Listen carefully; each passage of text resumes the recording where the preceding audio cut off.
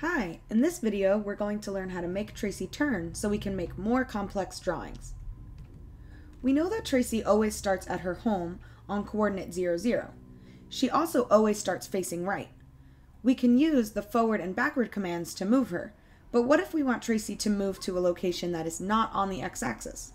We need to be able to turn Tracy to face different directions, so let's take a look at the turning commands that Tracy knows. We have two commands that are specifically used to turn Tracy. These commands are left and right.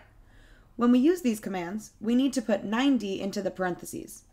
We can more immediately turn Tracy to face a certain direction by using the set heading command, which will have Tracy turn directly to face the noted angle.